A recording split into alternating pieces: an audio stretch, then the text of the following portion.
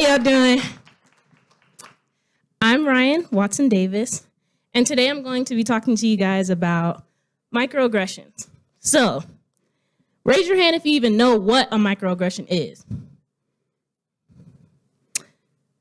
If you don't, you're ignorant, but no offense. Let me explain.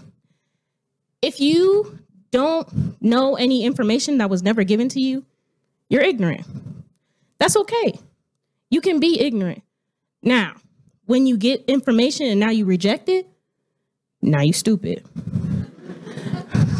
So, today I'm going to absolve your ignorance of microaggressions.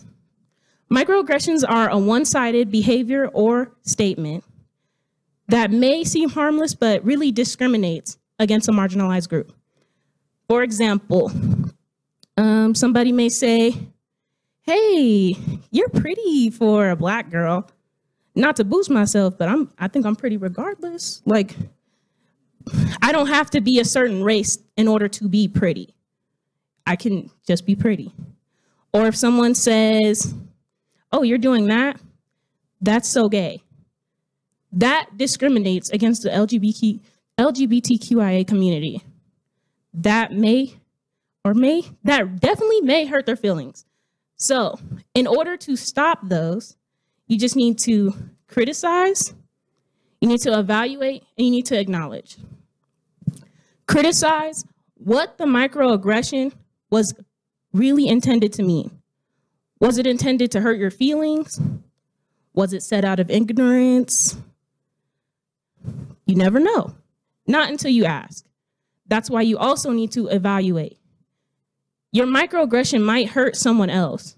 So if someone does say that, "Hey, this hurt my feelings," evaluate that your feelings are hurt, that you did hurt someone's feelings.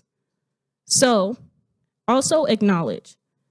Acknowledge that I hurt someone's feelings. If someone tells you that they got their feelings hurt by something of what you said, their feelings are valid. Don't get defensive. Don't get angry. Just acknowledge that you hurt someone's feelings. And then say, "I'm sorry. Let me try that again. I'm just curious about A, B, C, and D. And then I'll tell you about D, E, F." Simple.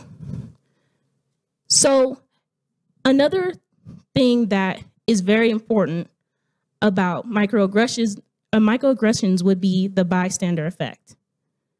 Does anyone know the bystander effect? If you're familiar, shoot your hand up right quick.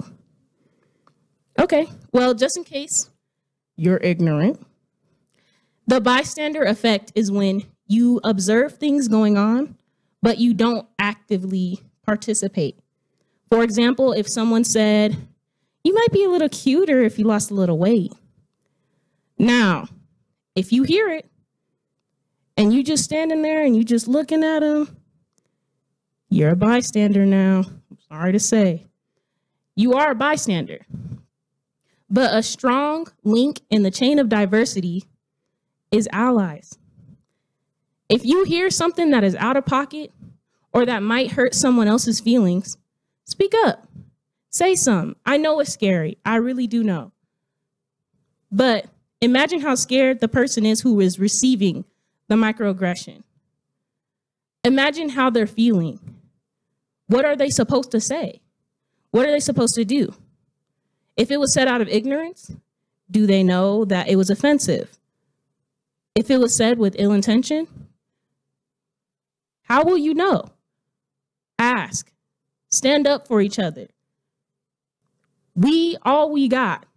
So we really just need to work together, get rid of these microaggressions. If you do have a true question, just ask rather than trying to give a backhanded compliment or accidentally hurting someone else's feelings. But if you do, 3 things: just criticize, evaluate, and acknowledge. And we'll all be unified, no matter how diverse we are. Thank you for coming to my TED Talk.